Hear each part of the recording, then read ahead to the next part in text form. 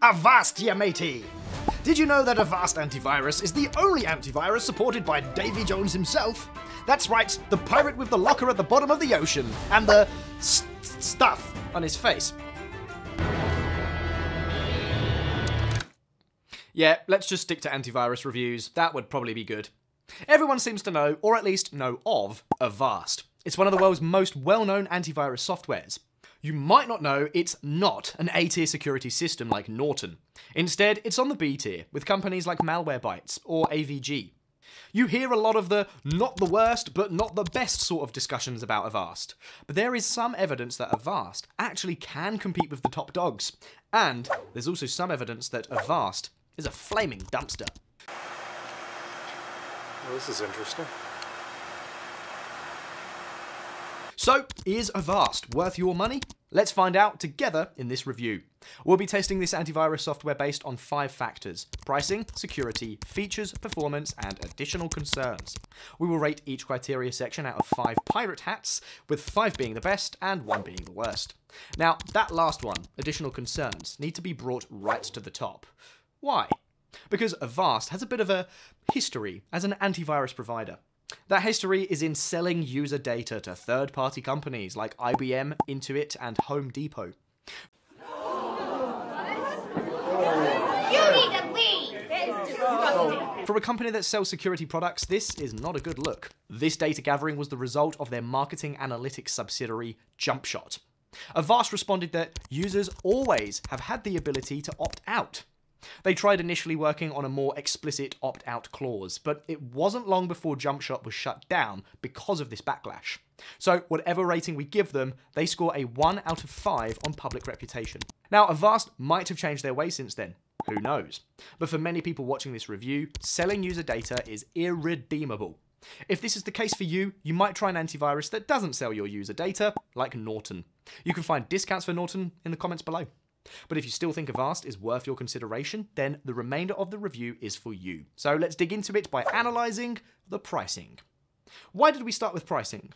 Well, because Avast has both a paid and a free version of its software. So it's important to compare the free and paid versions. To start, the free version comes with some good features. Namely, those features include virus scanning, real-time protection, app monitoring, and an advanced firewall. While most other software includes the scanner, Avast takes it further with an excellent free version. This means you can consider it a suitable replacement for Windows Defender. The other 2 plans are also cost-effective if you want to pay for 1 year upfront. Avast One offers the best deal at $2.50 per month if you have fewer devices, and up to $3.50 per month if you have 30 devices.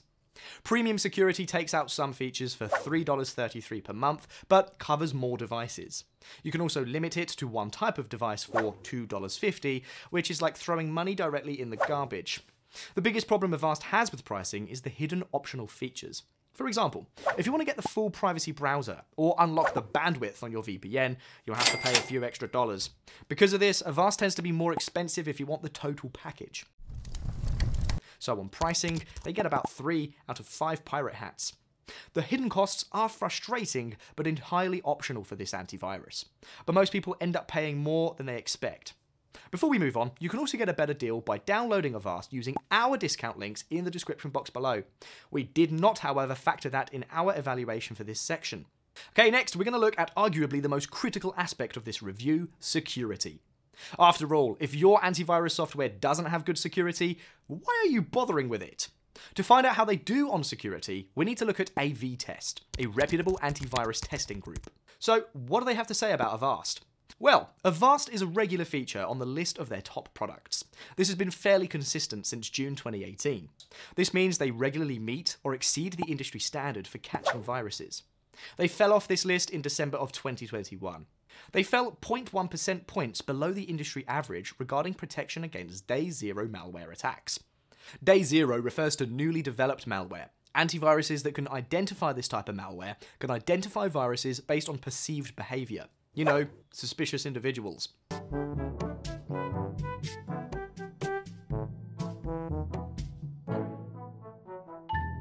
So rather than wait for the system to get wrecked, Avast is primarily good at identifying a problem before it becomes one. It also doesn't identify problems that aren't there, as it isn't known for false positives, falling below the industry average according to AV Test. But AV testing is mainly concerned with free scanning tools. What about other preventative security measures?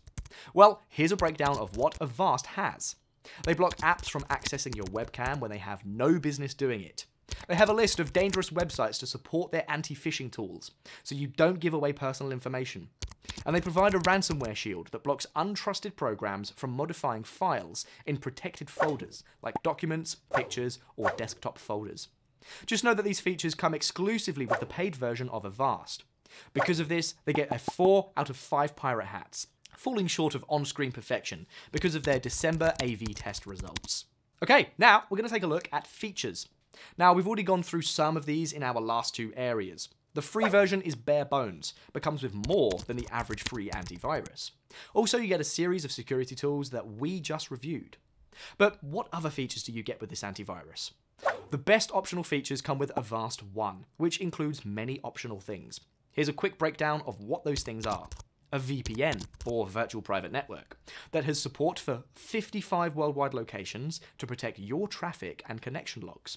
A dark web monitoring feature lets you know when your online accounts are at risk of being breached.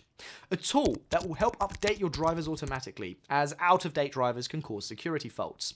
A vulnerability scanner lets you know when your computer has bad security settings. Another tool that helps clean and speed up your device because, well, why not? And finally, a cookie blocking tool, or browser extension, prevents advertisers from tracking you.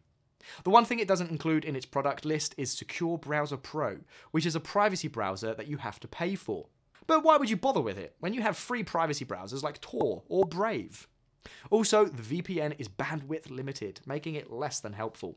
If you want a good VPN, we do recommend either NordVPN or Surfshark. Both are proven, fast, and don't have limited bandwidth. You can find discount for these below. So while it has had many handy features, most of the included tools are somewhat disappointing. So not bad, but not great, giving this one a 3 out of 5 hat score. Now we need to look at the last criteria section, performance. The good news with this one is that the performance bar is set low. After all, Pokemon Scarlet and Violet exist in this universe.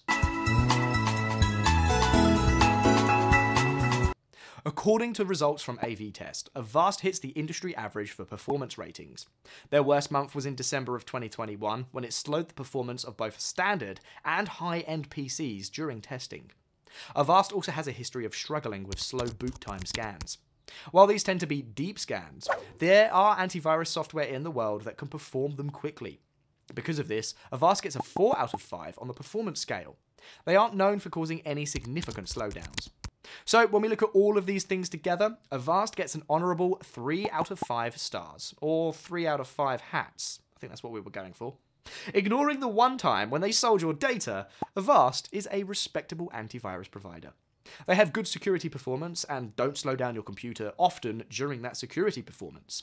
They also have some excellent features. The most significant issues that shoot them in the foot come down to the pricing, as there are a lot of extra charges that crop up when you want everything they offer.